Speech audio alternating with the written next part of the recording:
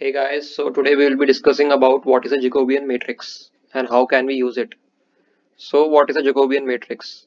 It is a relationship between the joint velocities and the end effector velocities in simple words.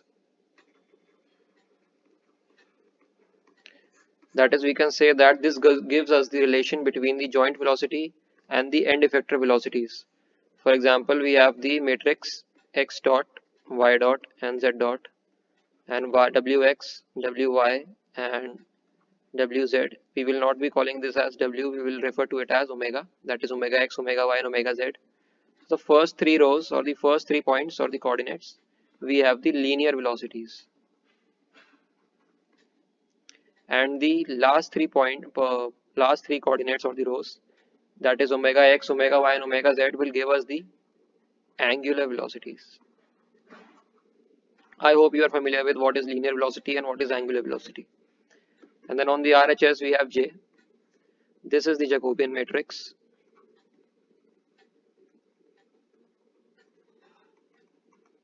And over here we have Q1 dot, Q2 dot till Qn dot. These Q are the joint variables, that is each Q is a joint variable. Now we are going to use this whole matrix, that is this whole arrangement. Let me change the color. This whole arrangement, it will be used to calculate the end effector velocities with the joint velocities given.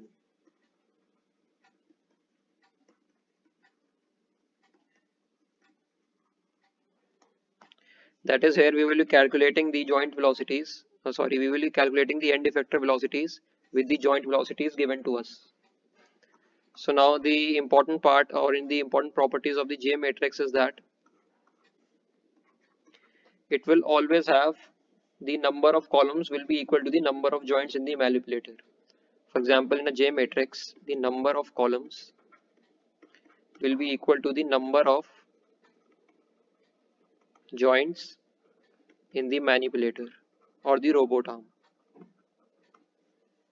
For example, if we have 3 joints, then there will be 3 columns, that is 1, 2 and 3 in the Jacobian matrix. Now similarly, J matrix will always have 6 rows. That is, the number of rows are fixed, that is 1, 2, 3, 4, 5, 6, and the number of columns will depend on the number of joints of the manipulator. I'll repeat it again, that is, the number of rows are fixed, whereas the number of columns will depend upon the number of joints present in the manipulator. So now let us consider different joints for which we will have different values. Suppose we have a prismatic joint and we have a revolute joint. Now there are different properties in order to find the linear and the angular velocities for revolute joint and a prismatic joint. Suppose we are first of all finding the linear velocities. So we will write it as 0 to I minus 1, 0, 0, 1. That is, this part will be used in the matrix where we have a prismatic joint and we have to find out the linear velocities. And suppose we have a revolute joint and we have to find out the linear velocities, then we will write it as R0 to I minus 1, 0, 0, 1 into D0 to Dn minus 1, D0 to Dn minus D0 to or D0 to Di minus 1. Here n is the number of joints and d over here is the displacement. Now let us come to the second part.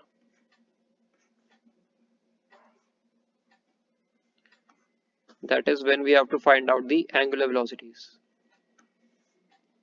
That is the rotational part. This was the linear part. Now for the rotational part in a prismatic joint, as we know that in a prismatic joint we cannot rotate anything. Suppose we can only move it forward or backward. In a prismatic joint there is no rotation, whereas in a revolute joint we can move it up and we can move it down as well. So we can rotate a revolute joint, but we cannot rotate a prismatic joint. So over here we will simply write 0, 0, 0. And now here we will write R 0 to I minus 1, 0, 0, 1. That is, these are the notations which will be used in order to fill the J matrix over here. Now consider, let us take an example. We are given the linear velocities, that is x dot, y dot and z dot, and the angular velocities, that is omega x, omega y and omega z. And we have to write the Jacobian matrix over here. And here we will get the joint variables. That is, suppose we have 3 prismatic joints.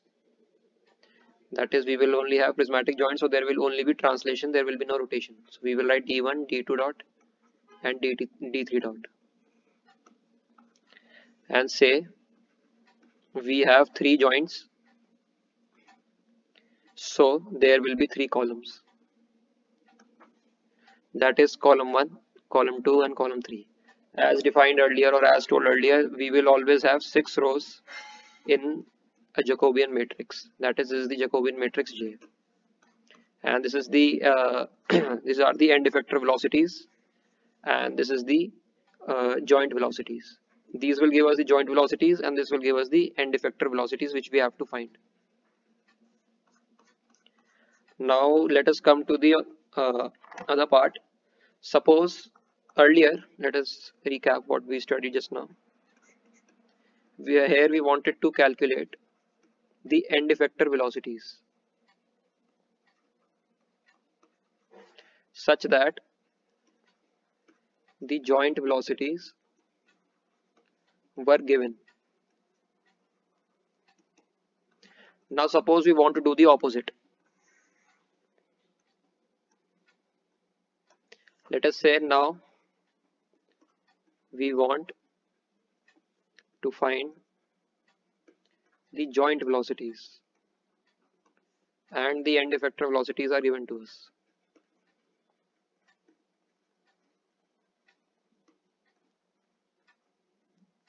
The end effector velocities are given to us and we have to find the joint velocities. So in order to do so, we will simply take the Jacobian matrix on the left hand side. That is earlier we studied this part. We will simply take this J matrix on the left hand side, taking its inverse, and now we will find the joint velocities. This is the part for the joint velocities. That is, let me show it to you. That is, we will write it as J inverse x dot y dot z dot omega x omega y omega z is equal to x1 dot q1 dot q2 dot and q3 dot. So now we have the joint variables.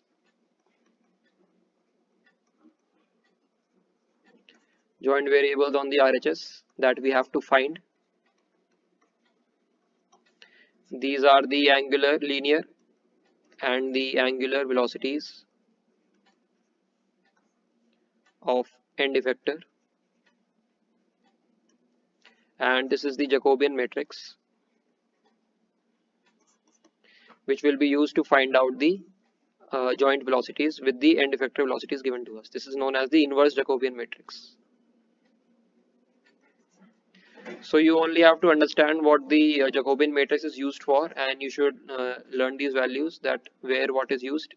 No questions will be given on it because it is a difficult concept to apply, and so you should only know the theory part and you should know that what these things signify. That is, these are the joint variables, these are the linear velocities, these are the angular velocities, and this is the Jacobian matrix.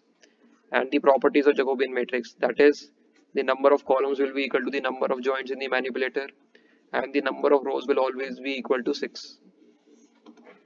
So these are all the properties that you should keep in mind, and nothing else will be asked from this.